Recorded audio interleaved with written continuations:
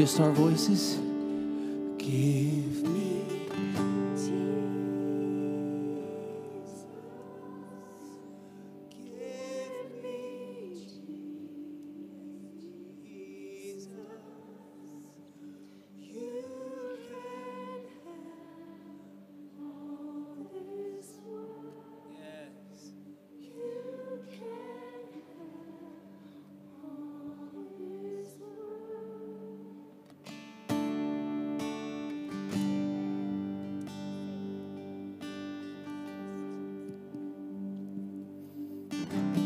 convict our hearts tonight, Lord.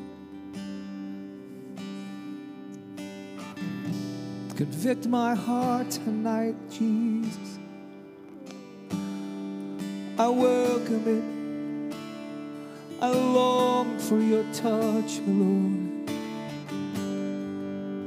Convict my heart tonight. Oh, in your holiness touches me. Convict my heart tonight. When I see your face, your presence manifest tonight. Oh, I should fall down and cry, I'm unclean. Oh, I'm unclean, Jesus. I'm struck. I am struck by the weight of the words, you are my one thing.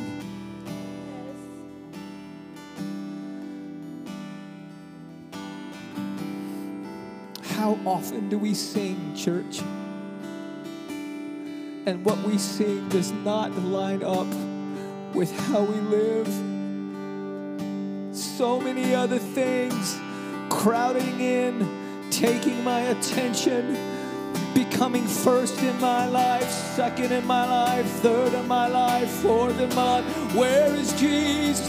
Where is Jesus?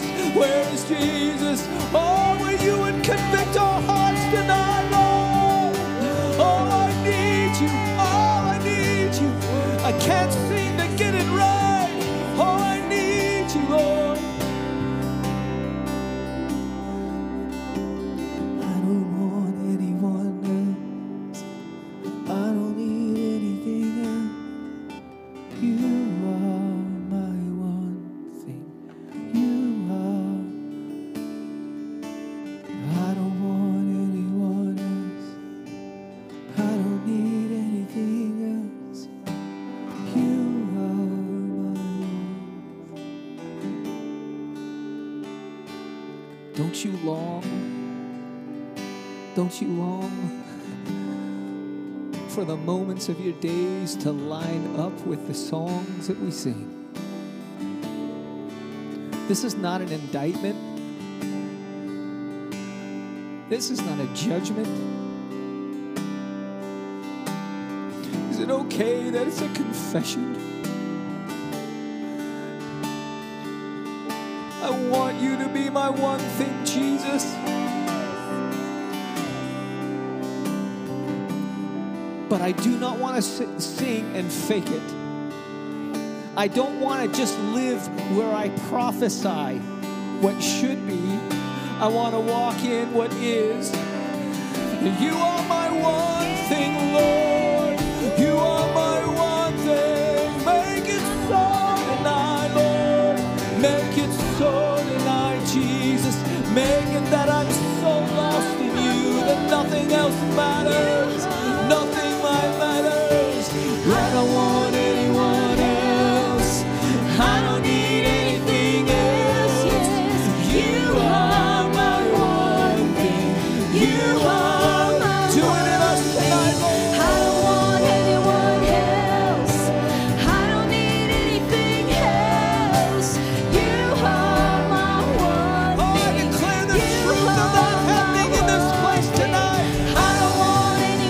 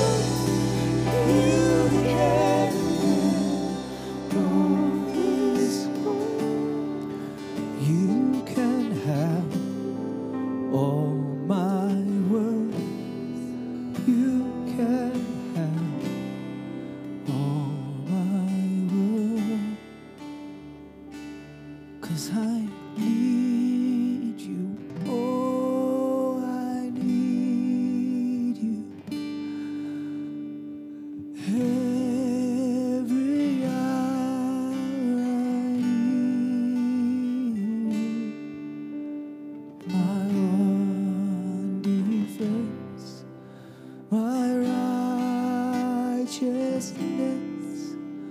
Oh God, how I need. That is what we stand on tonight, Jesus. Only and ever our need of you. You are our righteousness. You are the only defense that we need. As Jeremiah comes and opens your truth for us tonight, God, would we not ever step out of the atmosphere of us needing you? I will not step away from it, Jesus. I will not get distracted. I will not turn my thoughts to other things, but I need you. Oh, Jesus, I need you. What do you have to say, God? I'm open. I'm listening. Amen. I agree. I've got to have it. I can't go another day without you, Jesus. You've got to be my one thing. You've got to be my one thing. And all of his people said, amen. You may be seated. In the name of Jesus. Father, help us understand tonight. I pray that you would give us ears to hear and eyes to see, Lord, that's beyond our mental capacity. Bring us beyond, Father, what we can mentally understand and speak to our hearts. Bring revelation into our life that we're going to have to process. And let it be accompanied by your Spirit as a testimony that it comes from you. In the name of Jesus we pray. Amen. I'm delighted, thrilled, and a little apprehensive about tonight.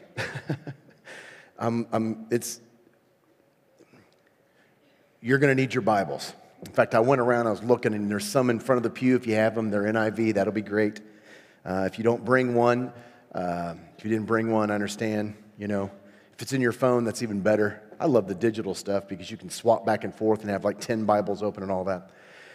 But I really want you to see this. And again, this came out of as honest and as forthcoming as I can possibly be with you. This was like giving birth. I preached this study for the first time at the West Texas District Camp meeting, and I literally argued with the Lord over it. And before I got up, it's on video. It's out there on the internet somewhere, West Texas District Camp. It's on video. I've seen it. And I got up, and I was like, I'm not really thrilled about talking to you about this tonight. Because it took me a year to walk through this. And so, you begin to share something more and more, and it becomes a little easier, but then it changes, and this is such a difficult, because we're looking at the lens by which the church in Ephesus operated. So we're going to begin tonight in Ephesians chapter 6, but we're going to be bouncing around, probably look about 7 or 8 different scriptures, and I apologize, but we just got to do it. I've been fascinated by this lens that the early church lived by. And I'm with Sean. I love what Sean said. Like, we should never scold, because he doesn't scold me. So why would I scold you? Yeah, so we don't ever, you're never going to hear that, okay, not from us. But I am grieved. This is not a scolding thing, but I am grieved on what me as a preacher, it dawned on me this year, this is my 27th year preaching. It's crazy, being only 36, that's what's so nuts about it, right? But I've contributed, I went back and listened to some of my sermons. I was like, there's such a record out there. But I've contributed to a lens where we default to the physical. I don't know how else to talk about it. They didn't default to the physical. And we almost scoff. And that's probably too strong. We doubt. I mean, there's a reason Paul said, literally, pray without ceasing. It's not tricky grammar. It means don't ever stop that communication. It's what we were just singing. It's what he was crying out. This is this unbroken kind of, I'm yours, you're mine. I operate in that. I mean, I too want that, like bad, like more than anything else in my life. And there's a lot of things I like. But those are way down on the list from that one. And not only that, that's this unbroken prayer, but this taking captive every thought that I have and submitting it to the obedience of Christ, because you don't know. And it's just really true. You're not responsible for all the thoughts that come in your head. There is a tempter. There is you. There's thoughts that you have, okay? But you are, I mean, you and I can be assaulted by a tempter, someone who tempts. Jesus was.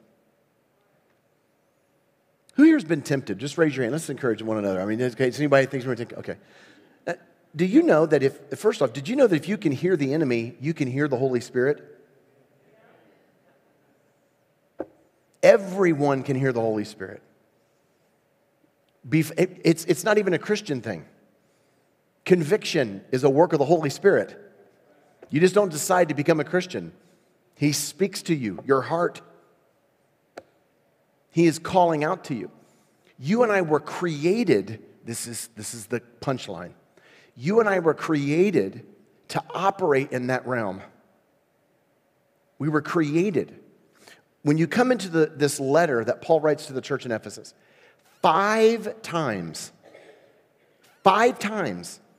he mentions heavenly realms. 5 times. And what's more is that's plural. Heavenly places, like there's more. And I was like, is he talking about just different places in the heavens? And I ended up going back to Genesis, which we're going to talk about in a minute, and I began looking, and the first verse opened up, and I was like, in the beginning, God created that's plural. I was like, how am I just learning this after 27? How am I just now, this dawning on me? There's more than one. So I go throughout all the New Testament, and I'm looking for all of these heavenly places. And I bump into some places. Well, first off, I bump into 1 Corinthians where Paul talks about he knows a man, probably talking about himself. Scholars suggest that, and I have to believe him because I'm not as smart as they are. But he says he talks about a man who goes to the third heavens. He went to the third heaven. Now, some people talk about there's a 7th heaven and all these different. Well, that's not in Scripture. Okay? So they just talk about 3. There's the third heaven. And I'm not great with math, but I assume if there's a third heaven, just assuming, being honest with you. I'm just assuming that there's 3. That's really honest with you. I'm like, I have to assume if there's a third heaven, there's going to be a first and a second. And the third heaven is described pretty explicitly in several different places. In terms of how Paul describes it, and John talks about it in Revelation chapters 4 and 5, it's the place where God dwells. It is the unsullied by sin place. Satan is not allowed there. He has been ousted. Okay? That is the place that belongs to God. There's nothing that resists him in that place. It's the third heavens. It's this throne room kind of a place. Now there's a place that seems to be and scholars suggest this, and I agree with it. There seems to be a place called the first heavens. And that seems to be everything that's not on the physical earth. In several times in the Gospels, Jesus talks about the birds of the sky. You read that passage? That word sky is heavens. I was like, really? I didn't know that. That's the word heavens. The clouds in the heavens, the stars in the heavens. And so there's this heavens that's not earth, that's physical, that we can see with our physical eye. Mankind has been created and placed here. I've been trying to get a hold of Elon Musk. Respond to his tweets. I got on Twitter for that purpose. I'm like, listen, save your money. Don't go to Mars. We ain't going to make it. Seriously, I really believe that Jesus is coming back here. You're wasting a lot of money. It's freebie. I really believe that. And I have been messaging. He ain't responding. I just keep sending him. Don't go to Mars. You ain't going to make it. It's a waste of money. Anyway, that's a bonus. So there's the first heaven, physical stuff we can see. There's the third heaven. And then say, what about the second heaven? That seems to be reserved for this kind of stuff. It's the spiritual forces. Listen to Ephesians chapter 6, verse 12.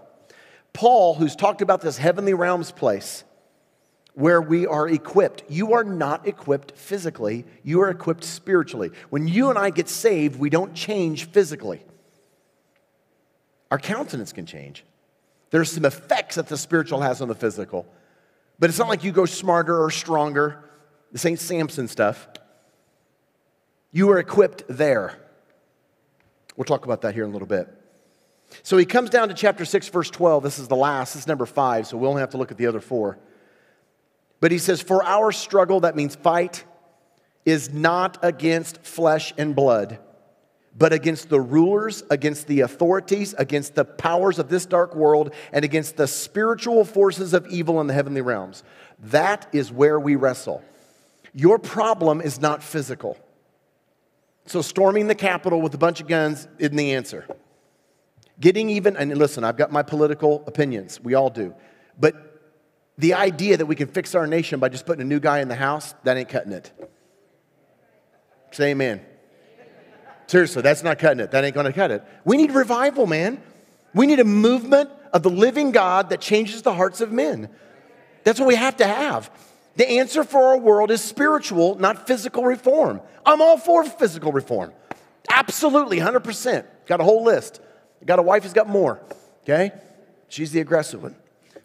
But the answer for our world is spiritual. So the problem most of the time, and I would say, and again, I use that language. He doesn't use that language. Our struggle is not. That means never. I would feel more comfortable. He's like, well, sometimes.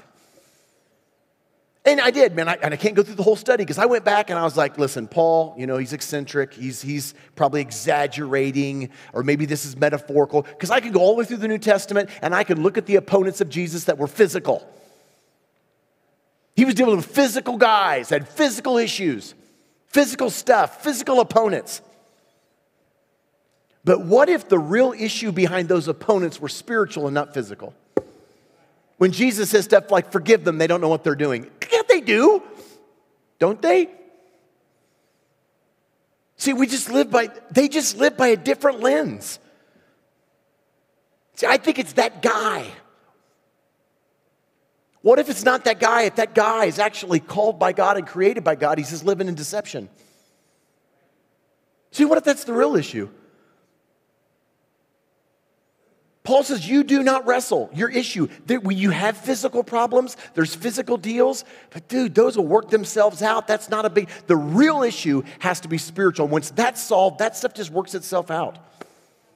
That's their lens.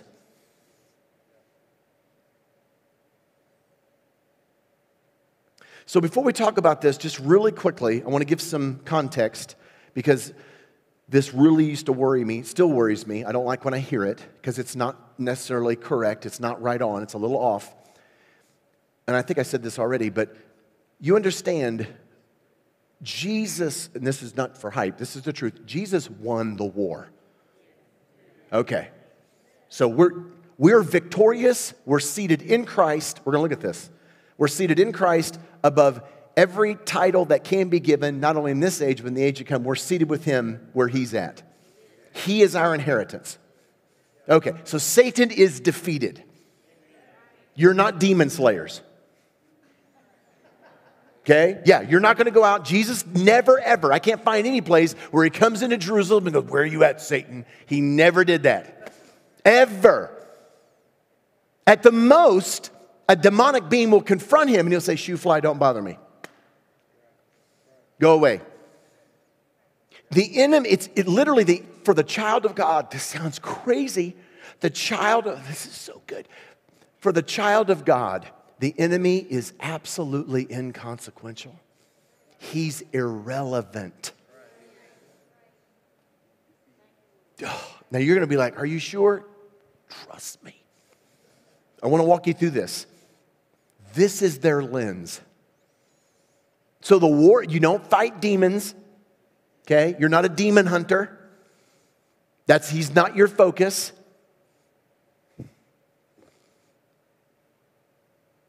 You are seated in Christ. The war is over.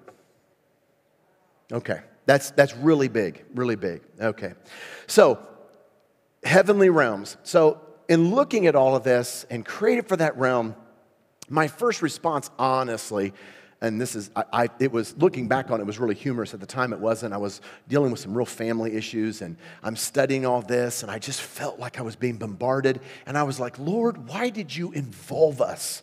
I've got enough drama in my life. I wish you would take your angels and the demons, just go to a different galaxy. Just settle it there, come back. And it was so clear. I don't hear the Lord very clearly, I think, most of the time. But I heard him this time. He's like, I didn't bring him into this, you did. I was like, touche. And I did. And I was like, where did this all begin? And I went back to the book of Genesis, which we're not going to look at specifically. And I was like, I'm just going to go back to the very beginning, which is where I found all the heavenly realm stuff. But what began to dawn on me, as I began to see all kinds of things that were in the beginning, that were around before in the beginning. I was like, that's weird. For instance, you don't get very far. Obviously, God's there. He was around from, before the beginning. But there are angels. You have a cherub in chapter 3 that's the flaming sword. He was around. Where'd he come from? You have Lucifer also in chapter 3. And he's not only an angel, but he's a fallen angel. Which means all that war stuff that we read about in the scriptures happened before we came along. I mean, there were 5 days of creation before we came along on day 6. And scholars are divided. Some people believe it happened way before creation began. I happen to believe it happened sometime during the midst of all the creation. I'm going to give you some evidence of that. And we have an adversary, singular, okay? He's Lucifer. He's the one that attacked, tempted, came after Jesus. He's mentioned all throughout the scriptures. And he led a third of the host of heaven astray. And that is our enemy who has been defeated and whom opposes you. He tries to buffet you. He tests you. Lies to you. He's a deceiver. He first comes on the scene. I want to give you just a couple passages, and I want you to look at this for yourself. And it's a part of, maybe we'll come back to that one.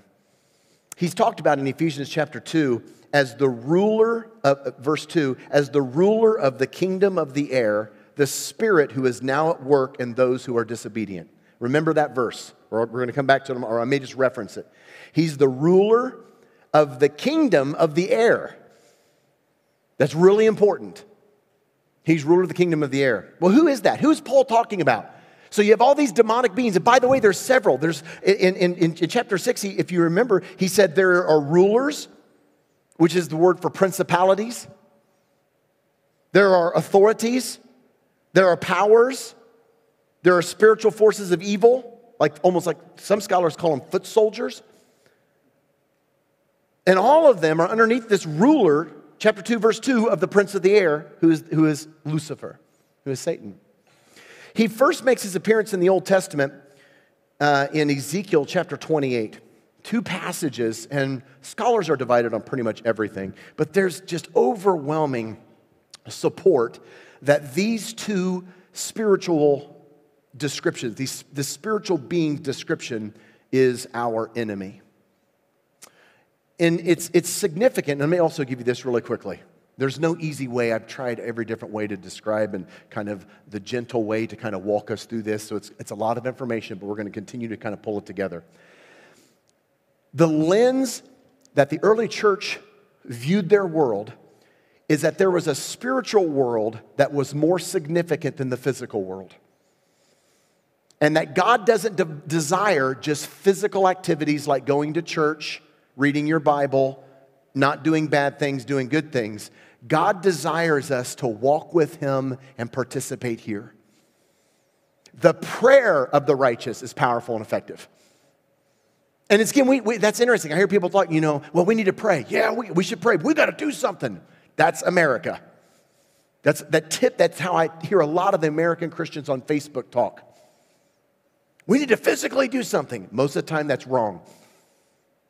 The early church's weight was here. And it's bizarre they didn't resist. I still wrestle with that. I put myself in line waiting to go into the lion's den. I don't think I'd have just been standing there because I'm an American. I'd have been killed before I got out of the gate. And in my military Marine mind, I'd have taken several with me. I confess. Why? That's how we think. It's like they operated totally different. And by the way, that came right out of an old covenant time period. For example, Ezekiel chapter 28, this word of the Lord comes to Ezekiel the prophet. This is, of course, before Babylon, comes on the scene. And Ezekiel is supposed to give this word of the Lord against this, it says in verse 2, the ruler, probably better translated their king, because that kind of ruler is a human ruler, of Tyre. And this guy calls himself a god. You can see that down in verse 2. He says, I am a god. I sit on the throne of a god in the heart of the seas. Okay, so this guy just thinks he's all that. And so Ezekiel gives this judgment. God says, I want you to give this pronouncement of judgment against this physical king who says that he's a god. So go to say to him, you say you're a god, well, you're actually going to die. You're not a god. You're physical. But when you come down at the end of verse 12, he says, actually in verse 11, the Lord comes to him and says, listen, let me tell you why this guy is acting this way. It's a ridiculous study. He says, let me tell you why this guy's acting this way. Because this guy who is physical down here, he's being acted upon and has surrendered himself to the lies of a spiritual being. He's being manipulated. And so I want you to give another pronouncement of judgment, not just against the physical king, but the spiritual ruler of Tyre. And he says at the end of 12, he's supposed to say this. This is what the sovereign Lord says. You were the model of perfection, full of wisdom and perfect in beauty. Listen to this. You were in Eden, the garden of God. I searched everywhere for a spiritual Eden. Everywhere. Every commentary, Theological Dictionary of the New Testament, which is a history of theology throughout the church, all the way back to the early church, and their references to Aristotle. I mean, it searched everywhere. Physical Eden. It's the only place he's talking about. He goes on, after just saying he was in the Garden of Eden, he says, get this, every precious stone adorns you. All of these are physical. So there's a linkage between this spiritual being, Lucifer, and the earth. Like there's this created linkage. For the creation of the earth, like there's things that are created. When he was created, they were together. Listen how it's described. Every precious stone adorns you. Ruby, topaz, emerald, chrysolite, onyx, jasper, sapphire, turquoise, and beryl. All of those are physical earthly stones, the best of what we have on earth. Your settings and mountings were made of gold. On the day you were created, they were prepared for you. You can translate that. On the day they were created, on the day you were created, they were also prepared for you. And then it says this, you were anointed. That's a calling kind of an idea. As a guardian cherub, for so I ordained you. Really quick, ordination is a really big deal. Had to make this short. Ordination is a really big deal.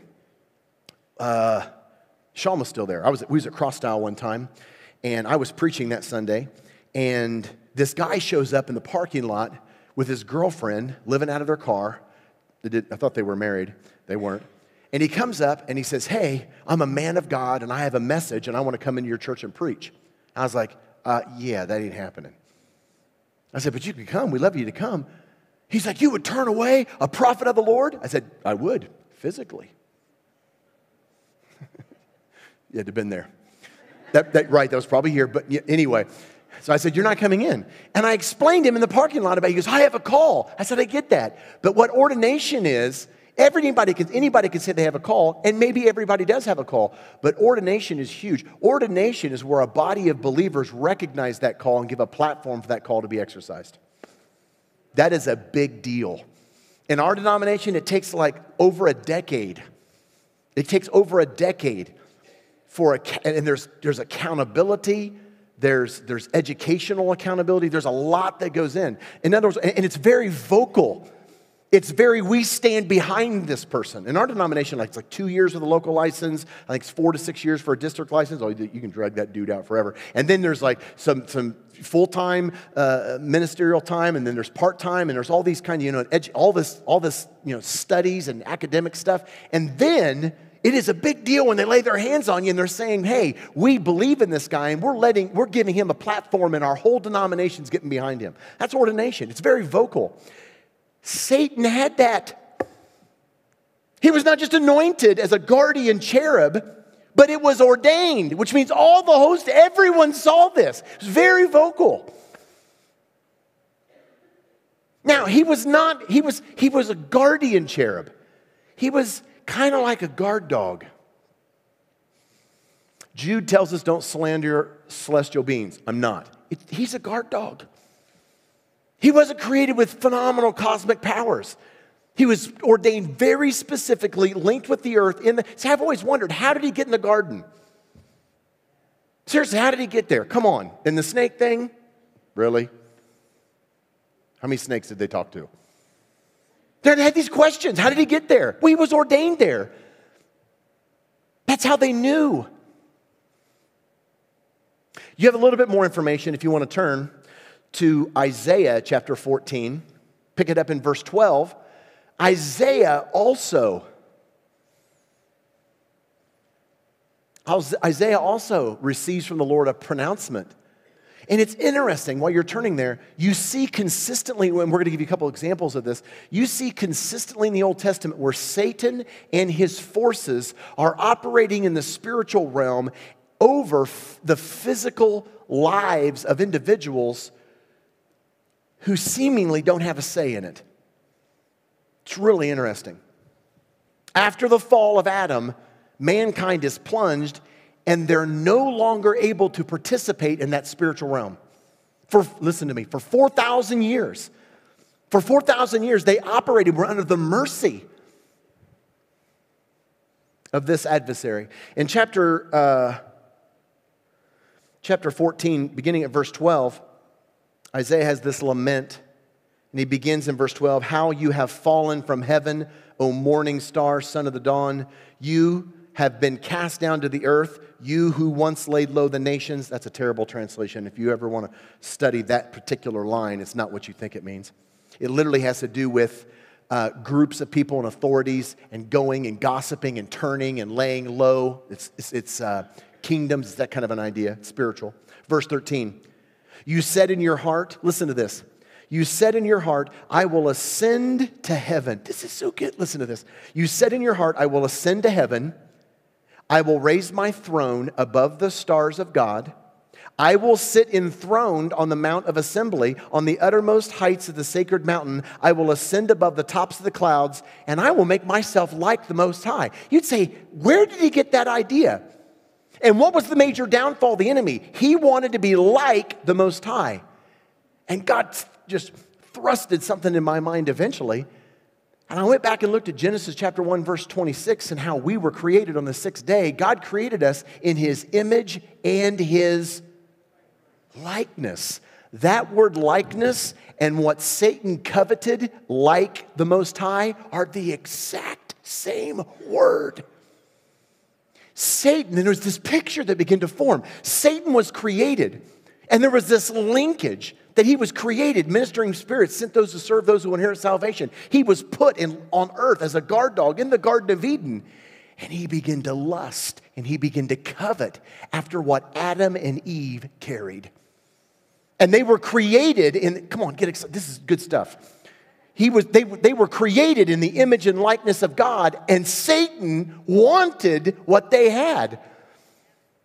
And he went after them and usurped that. And all throughout the Old Testament, and this is so interesting, I want you to look at this really quickly. Luke chapter 4, verses 5 and 6. Jesus, now we're going to go back, but this is what Satan stole from Adam. This is remarkable.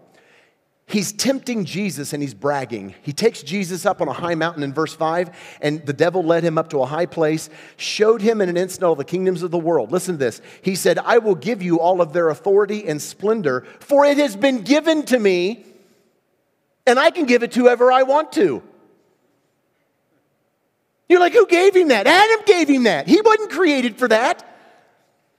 And all the way through an Old Testament, Satan's everywhere. He was created as a guardian cherub in the Garden of Eden. That's where he was created. And you see him, he's like walking up into the throne room of God, taunting about Job, telling God, I own the whole world. God's like, you don't own Job. And you have all this activity going on here. Job's never invited to the meeting, poor guy. And seriously, you have all throughout the Old Testament. In our world, you have two things going on. Most people are unaware of this. Completely unaware of this. They think every thought that they have belongs to them. The deception that they live in. I had a guy call me the other day. He was out of Kansas City. He went to a school where I preached at this Christian high school back in the early 2000s or early 2000s. He called me and he said, I need help. I said, what's wrong? He goes, I'm hearing voices in the middle of the night. He goes, I need to take my medication, but I don't want to take it anymore. And I've got scheduled. I was like, dude, He's like, I just have some mental stuff. I was like, I don't think that's just mental stuff. He goes, it's telling me to hurt myself and hurt my family. He's completely oblivious. I'm like, you slept in chapel. I knew it. He's completely oblivious to this world. I mean, completely. Well, it's a medical condition. That's our world. Seriously, we live here. Completely ignorant of this. They didn't. Like these two worlds are. Satan takes Jesus and said, it's all mine. It's been given to me. I give it to whoever I want. You can have it if you bow down. Jesus is like, dude, I'm taking it back. Yeah, I'm taking it back. Do you know why Satan came after us? I wonder what. And seriously, the psalmist, Psalm chapter 8, Hebrews chapter 2, don't go there. What is man that you're mindful of him? Come on, you were created in the image of God, man. You were created to house his DNA, that spiritual DNA that would literally God wanted to go on in the physical. You were created to spread that. You are the DNA of God. You're the vehicle. You were to be, Adam and Eve were the expressed image of the invisible God. We learn a lot about the first Adam from looking at the second Adam. The last Adam, Jesus. He was born just perfect, unscarred relation, just like the first one was. And Satan was jealous of what he carried. I'm telling you, the enemy is absolutely terrified of you realizing and embracing who you are in Christ. He's absolutely terrified. Because he knows you're going to walk around just like Jesus did. Just totally unconcerned with the enemy and what he's doing. You'd have no power over me unless it was granted to you. Satan didn't even have permission to enter Judas until Jesus gave him that permission. Go back and read that verse. Go back and read that whole scene where Satan enters Judas. There's this scene, there's this whole Old Testament time period where Satan usurps. He desires to be seated. He desires to go to the... What is he describing? He's describing who Adam was before he fell. And he operates in that for 4,000 years. Now, what's really significant, let me give you just a couple examples of this. Are we okay so far? Your eyes are like this big around. It gets better. Look with me at Jericho chapter 5. Or Joshua chapter 5. It says Jericho right in front of me. I'm really excited. We're going to look at Jericho. Look with me at Joshua chapter 5, and we're going to pick up at verse 13. And again, this is illustrative. There's a point that I want to make to you, what I begin to discover. And I'm trying to just paint a picture for you as gracefully as I can. In an old covenant time period, mankind lost the authority and became slaves to sin. Completely dominated, oppressed by the enemy. And from time to time, this spiritual war that was going on like breaks through. Hear this, the significance of the spiritual realm that you and I now have access to in Christ, which we're going to get to in a minute, they didn't have access to in the Old Testament. They longed to look into what you and I have. John the Baptist, greatest in the Old Covenant hour, least in the kingdom of heaven, is greater than he is. Why? Because it was Old Covenant. They don't have what we have. They don't sit where we're seated. They didn't receive the promise. We did. And in the Old Covenant hour, you see physical mankind living in a world that's being dominated by the spiritual. This is such a good story. Most of us know it. But of course, there's been several skirmishes and all of this deal. And Joshua is walking to scout out Jericho. In verse 13, it says, "Now when Joshua was near Jericho, he looked up and saw a man standing in front of him with a drawn sword in his hand." And Joshua you can feel the testosterone just rolling off of him. And he goes up to him, he goes, "Are you for us or for our enemies?" And it's hysterical. The guy goes, "Neither." And Joshua's like, "What do you mean neither?" "Dude, do you know my name? I'm kind of a big deal." Yeah, I'm commander of the Lord's army. And he's like, no, I'm commander of the Lord's army. Which is crazy. And you're like, hold on. No, Joshua is the commander of the Lord's army. Yeah, there's two commanders of the Lord's army. There's the commander of the Lord's army and the Lord's army. Because he does have an army. And then there's the commander of the Lord's army, and then there's the Lord's army. And he talks to Joshua, and he goes down, and he gives him some specific instruction. This is hysterical. Look at verse 2 of chapter 6, just a couple verses down. This guy says, who people call him he's the angel of the Lord, the pre-incarnate Christ, some people call him. I haven't figured that part out yet. But he says in verse 2, "See, I have delivered Jericho into your hands, along with its king." And dude, the war's over. Joshua's going to go scout out the situation. What's going on? And by the way, this is a consistent theme in the Old Testament. How are we going to fight? We'll line up all the worship people first. Here, hold up his hands. Take these 300 boneheads. Dude, nothing's changed. The battle was always the Lord's. It was always the Lord's. It's not physical.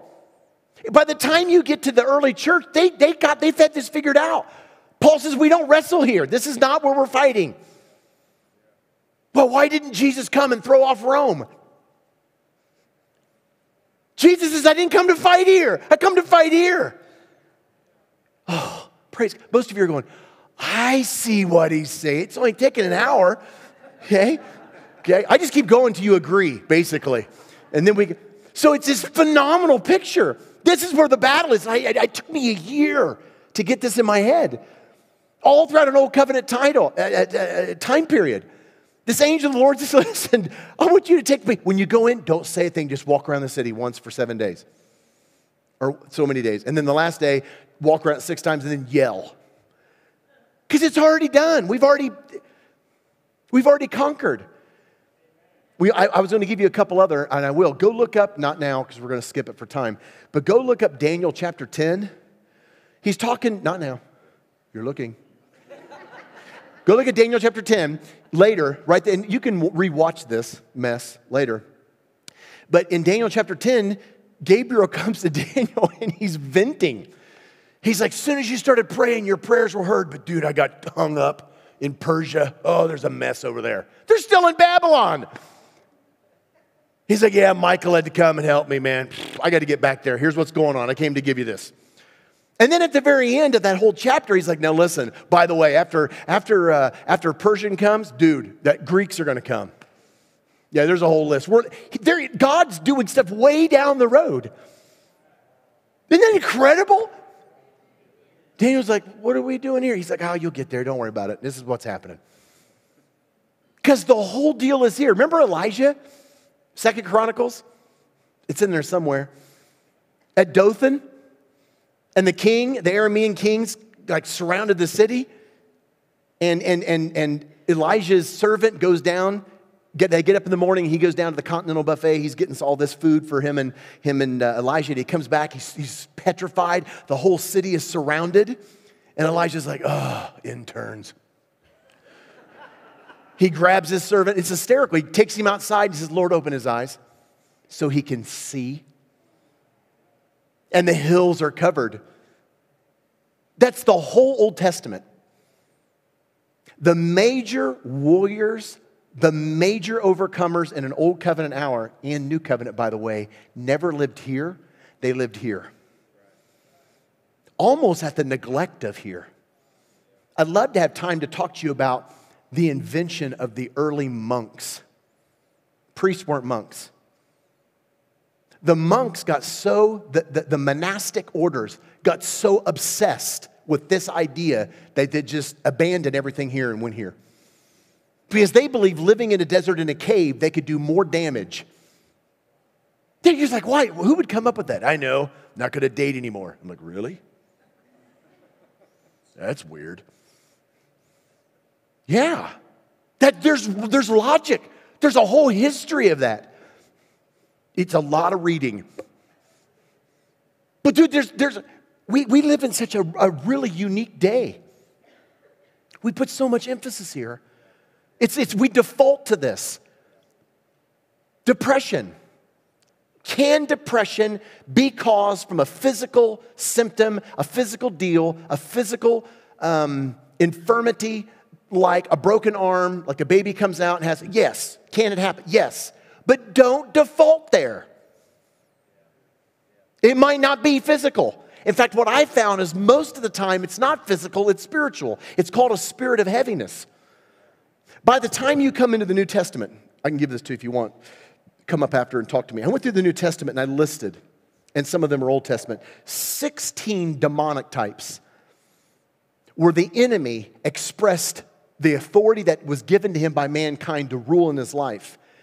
And the kind of place that Jesus walked into. And how many demonic oppressive, for instance, pride is a spirit. James chapter 3, jealousy is a spirit. Fear, 2 Timothy chapter 7, verse 1, is a spirit. Infirmity, the woman had a spirit of infirmity, it's a spirit. The deaf and dumb spirit, the heaviness spirit, also depression. The spirit of stupor, the antichrist spirit, the spirit of harlotry, seduction, a lying spirit, Romans chapter 1, verses 25 to 27. Jesus walks into a world that was completely dominated. Mankind had surrendered themselves to the lie and the authority of the enemy. When Jesus took it back, this is so good. When Jesus took it back, he literally he tells his disciples before he ascends, all authority has been given to me. Do you know what all authority means? It means all authority. Seriously, we have this lie. We have this lie told to us that the enemy is powerful, that the enemy, man, none of that's true. None of that's true. We think like, the world sings about, he's the devil with the pitchfork. He reigns in hell. No, he doesn't. Hell was created as a punishment for him. He doesn't reign there. Yeah.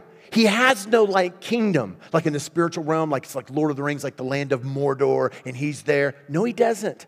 He doesn't have any of that. Jesus went into the grave and took it all back. He took death captive, captivity captive. That's why in chapter 2, he was called the spirit of the air. Why? Satan has no throne. He has no rule except in the lives of those who let him. That is the only place where he rules. You are never, ever to fear the enemy. Ever. Ever. Why? Because, dude, if you are a child of God filled with the Spirit, you are to never fear the enemy. Because he has no authority over you. Now, let's go quickly. That was the introduction. Dude, there's a lot there, though. There's this lens. And seriously, go back, watch the video, just rewatch it. Do this study yourself. It's unbelievable. You'll be running around your house. Let me give you the other four. We looked at Ephesians chapter 6, verse 12.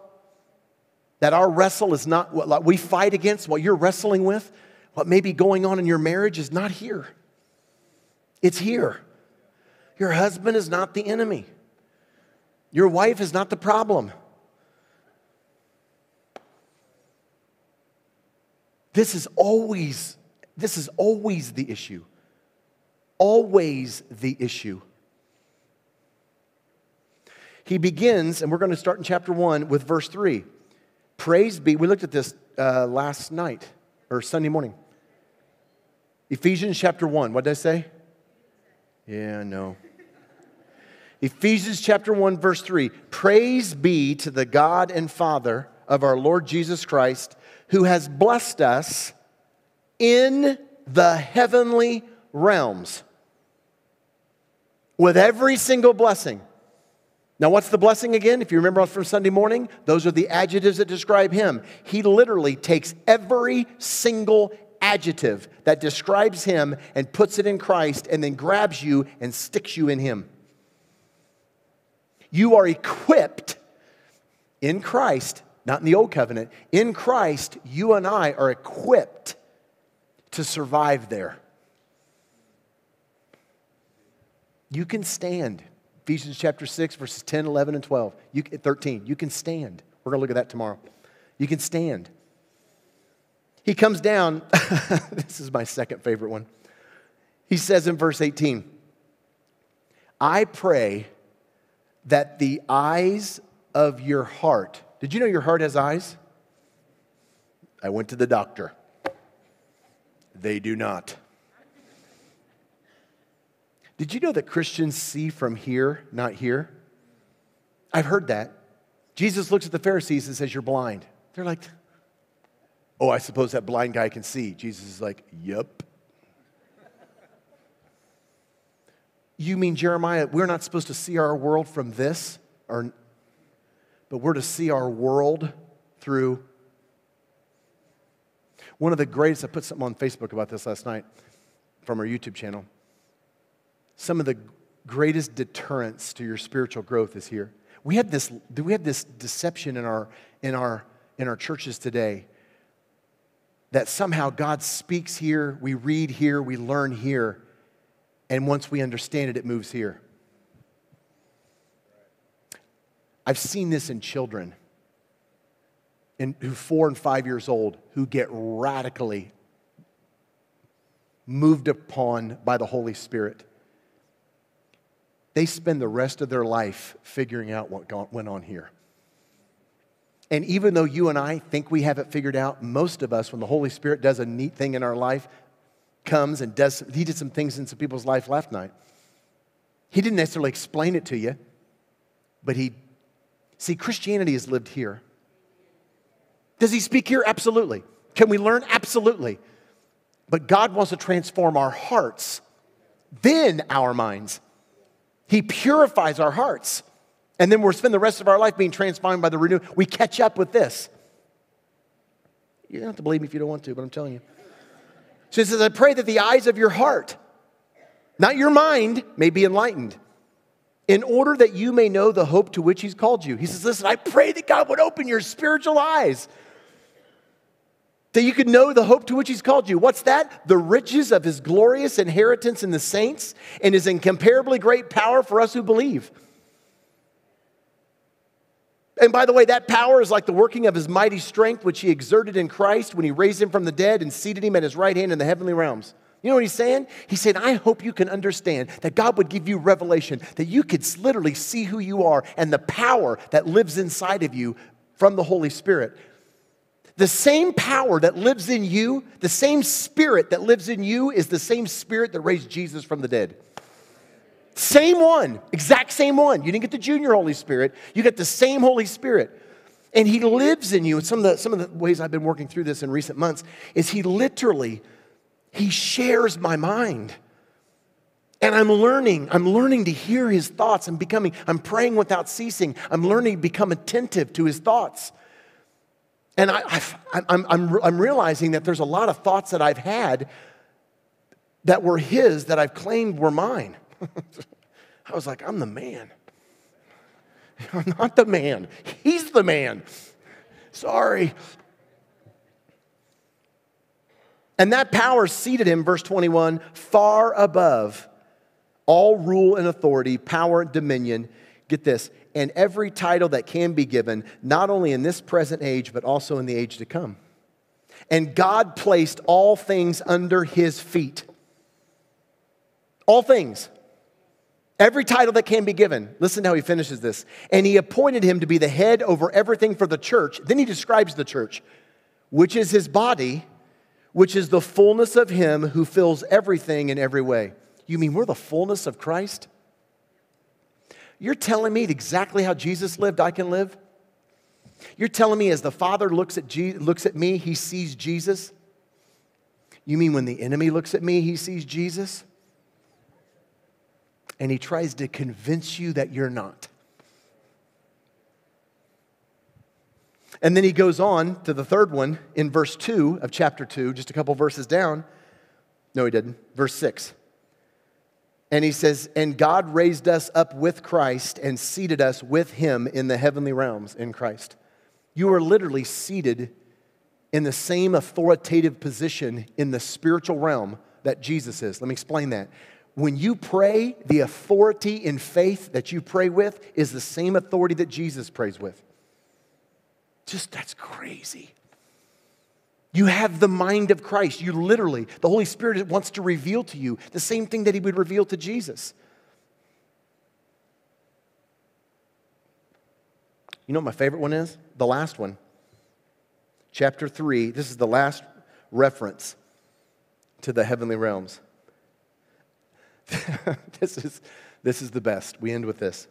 Verse 10 of chapter 3. And this is in context where God is describing, see, we got to give introduction. So from chapter 1 all the way up to this point, and he'll go into this big lengthy prayer, and then he goes into specific instruction. But up to this point, he's been describing who we are in Christ. That God's plan from the very beginning. Listen to this, verse 10. His intent, this is God, his intent was that now, listen, through the church, that's through us, the manifold wisdom of God. That means the complete full plan of God for humanity. Why we are here, why he created us. Which he's been explaining up through the first, 3 chapters, 9 verses. It was his intent that was now through the church, the manifold wisdom of God should be made known to the rulers and authorities in the heavenly realms. See, I thought he was going to say it should be made known to a lost world. It should be made known to the church. Listen. Everything that we've been talking about, God wants to reveal through his intent. His intent from the very beginning. Why he just didn't smash Satan and why he's let all this go on. God is revealing through the church his intent. The man of his manifold plan. He's revealing that to the rulers and authorities in the heavenly realms, the demonic realm, by saying, you are not in charge anymore. See, all of this is not to convince you. That's ridiculous. This is a big just newsflash to the demonic. You can't have my kids. Yeah, you don't have authority to come on my property anymore. You can say that? I don't know. Here's what I've been doing. 100% honest. I heard this from a preacher. I love it.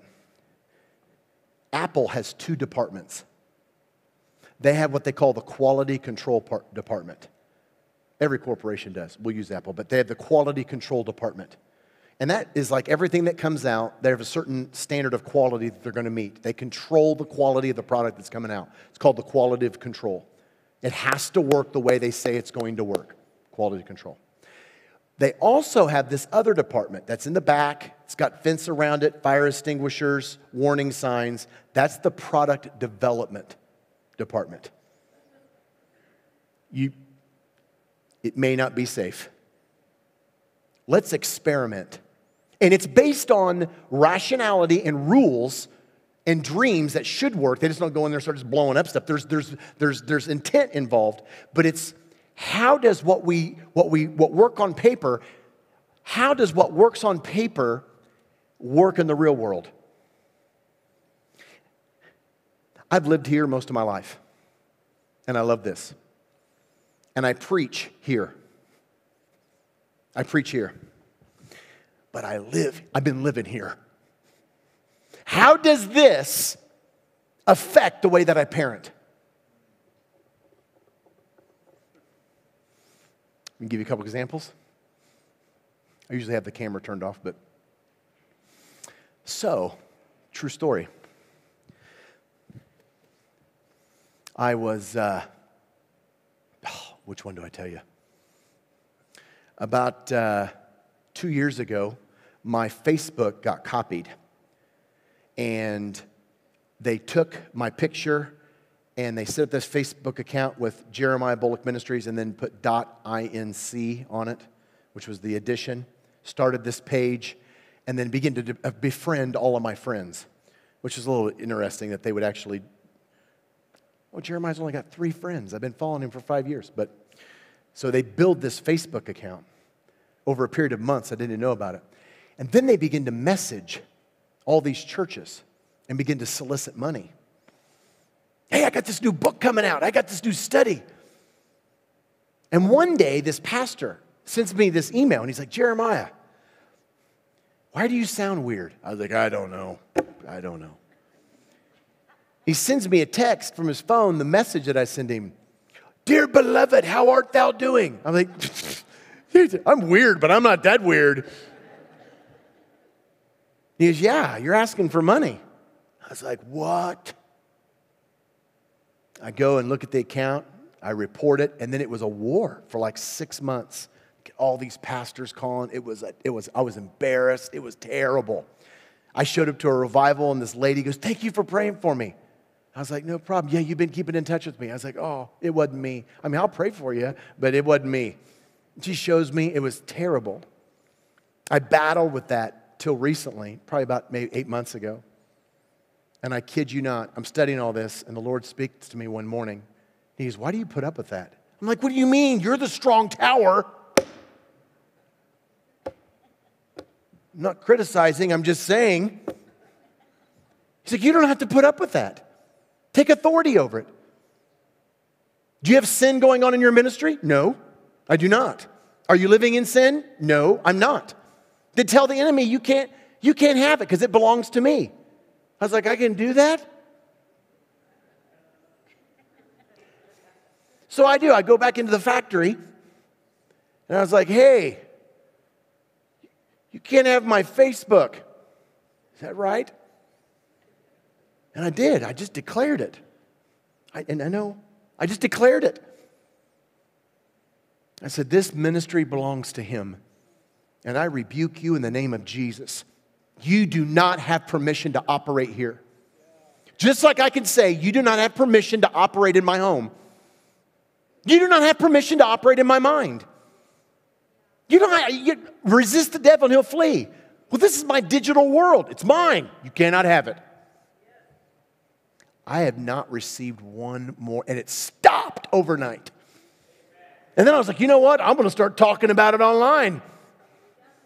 Why? Because I'm not going to live in fear. I know everybody's always like, this guy's a crazy, but I'm telling you. What if where we seated in Jesus, walking in his authority, where God has placed us, where he's seated us, we can walk into our kids' room and say, Satan, you cannot have my kids. They belong to Jesus. You can't operate in my family. You can't operate in my neighbor. In fact, you know what?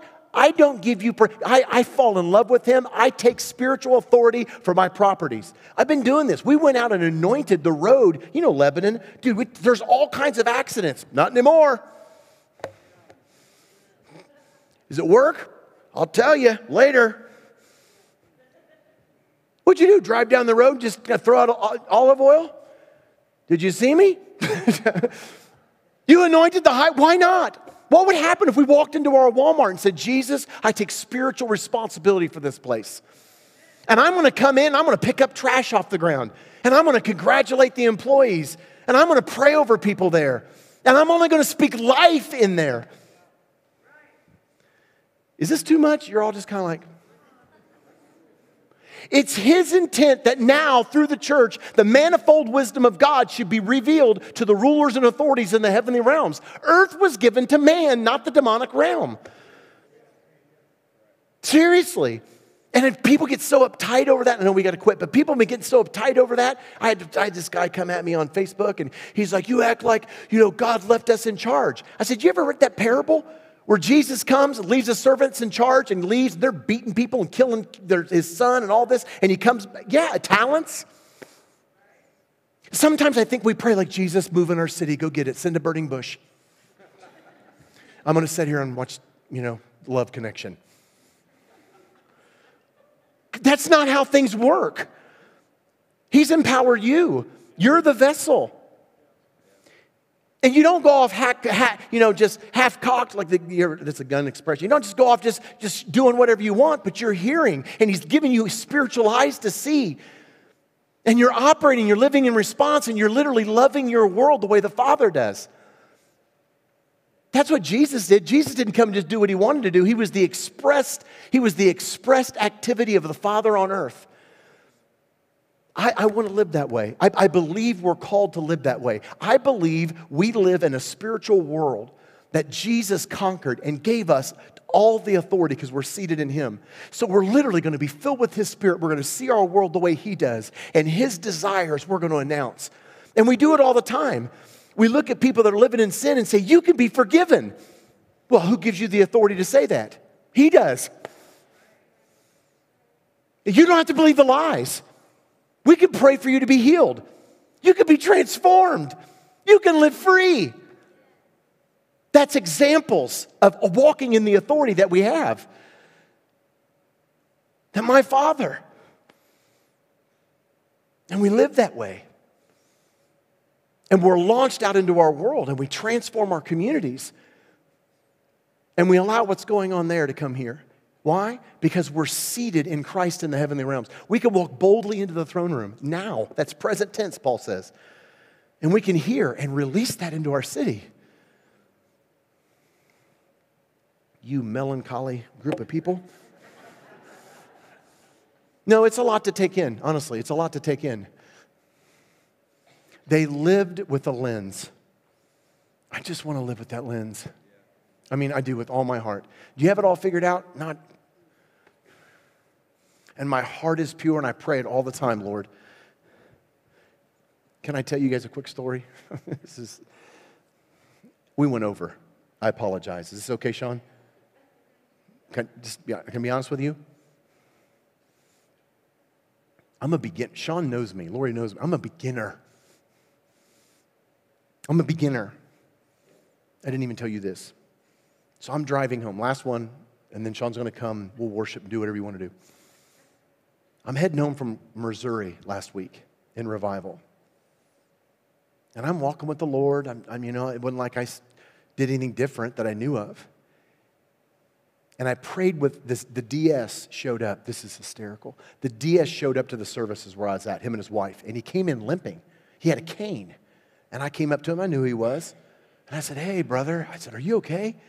He said, I'll tell you about it later. And so we went out afterwards, and he and his wife, and he shared he had some disease with his foot, and they couldn't get rid of it. And it's like something like a diabetic thing, but he wasn't diabetic, and it was like razor blade pain in his big toe, and he couldn't walk. He'd been dealing with it for months, and contemplating surgery and all this. And I'm like, let's just ask God to heal you. And he's like, that'd be great. So we pray, and nothing happened. I was like, sorry. I'll keep praying for you. And I get in my car, and I head home the next night. And I'm driving along, and I kid you not, Holy Spirit just settles on my car. And I hear, call the DS. And I looked at my clock. I'm driving home all night. He said, call the DS. Tell him to get out of bed. Tell him to get into the shower. And take a shower and sing and praise me in the shower.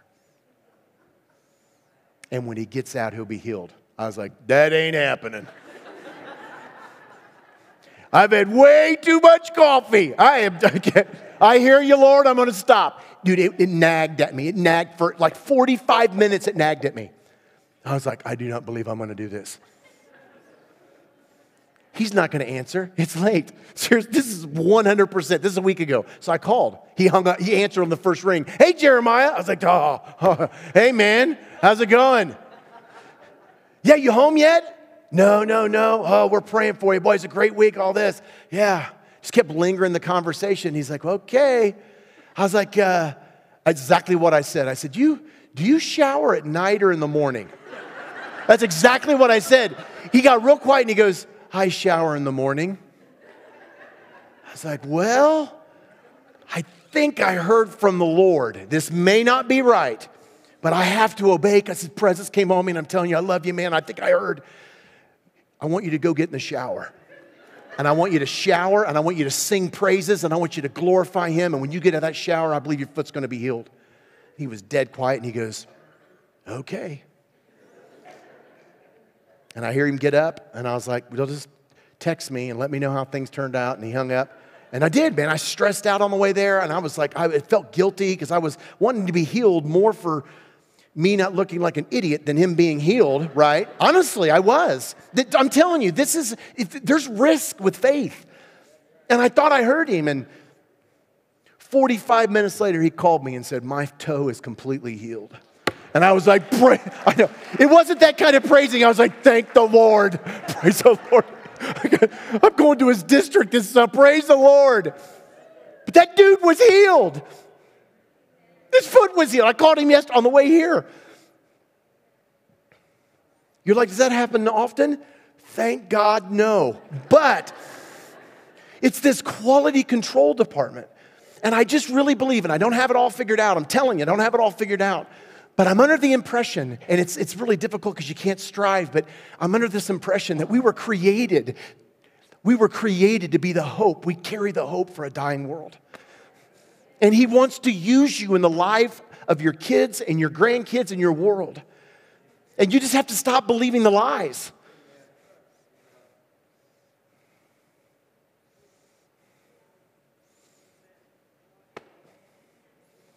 I told the Lord tonight, I've had this severe ear infection.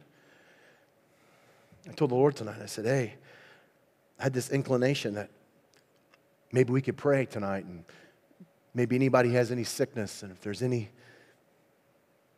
going on with us, maybe we could just ask Him collectively. Maybe we could believe. Does anybody honestly believe that God still heals today? Okay. Like really believes. We could ask Him. And so I'm sitting there, and I called Corinda, and she's got me on oregano oil. I couldn't shut my mouth all the way, and my ear's been hurting. And I just said, Lord, I thought I heard Him say, I want to heal some people tonight.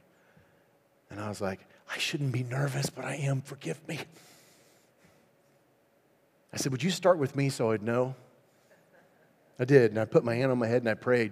I got here, and I was like, that dude's healed. That's like the Gideon fleece, I think. Yeah. I was like, wow, okay. But I think this is more for you than it is me. I'm not a miracle man. I am a normal guy. You can ask him. You can ask her. I'm a normal guy. I'm as normal as they come. Are you listening to me? You carry the same Holy Spirit I do. We've got to start living it. I am no longer willing, in the name of Jesus, I am no longer willing to preach anything that I don't demonstrate. And I'm not just talking about moral character. Because I'm not going to get out there and say, this is the God I believe in. Oh, then do it. I'm getting all kinds of criticism over the denomination. I've left this and I'm doing all this now and all that. I'm just like, show up to the service. I'm the same guy. I'm the same crackhead. Just show up to service. It's what he's doing. He's ridiculous. He's incredible. I had no idea who we are. And I'm running. And it's not about doing ministry. He's inviting us. I'll tell you, He's allowing me to participate in what He wants to do every week. I feel like, seriously, I feel like he's been telling me, I heard this the other day. He came up and he said, what this is all about is not about you and your ministry. He goes, I just come to you and say, would you like to know what I'm doing? Would you like to come with me? I'd be like, yes. I would love for people to feel the way that I feel. I would love for people to feel the way that I feel.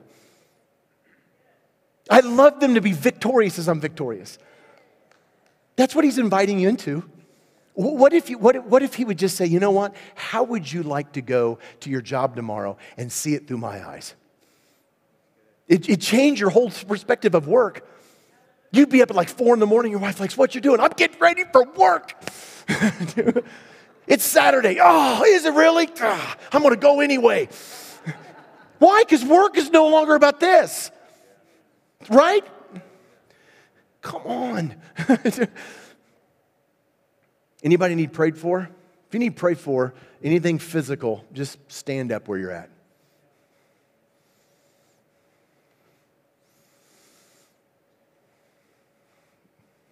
Anyone else?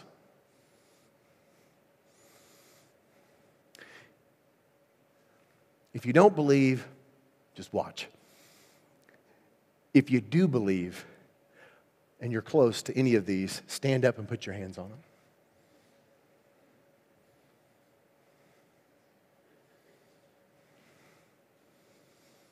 And by the way, it doesn't have to be that spiritual. When I called the DS, I actually forgot to pray with him. And I didn't have any anointing oil through the phone.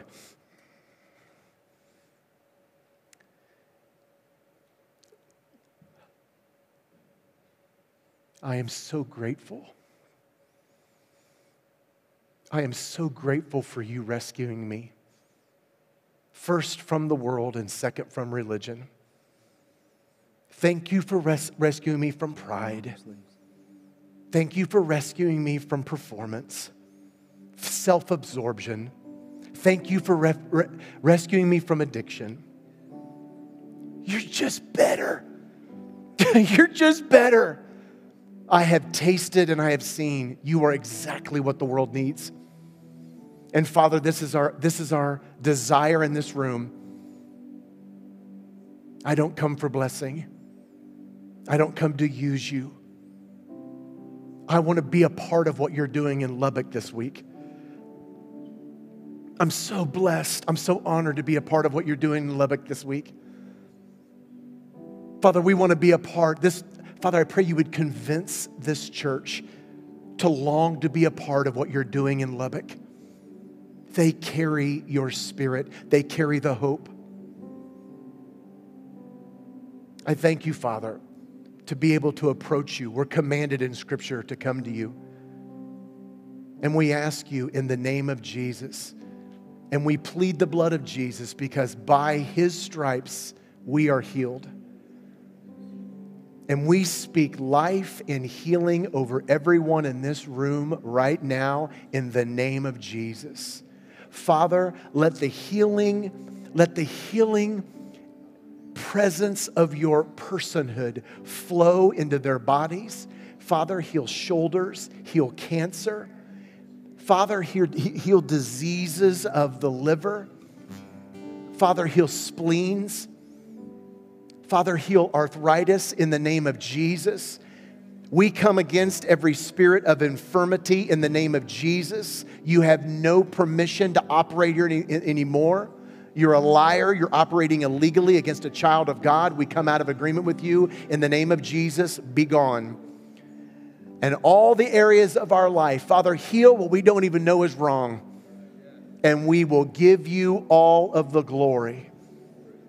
In the name of Jesus, we pray. Amen. Amen. Amen.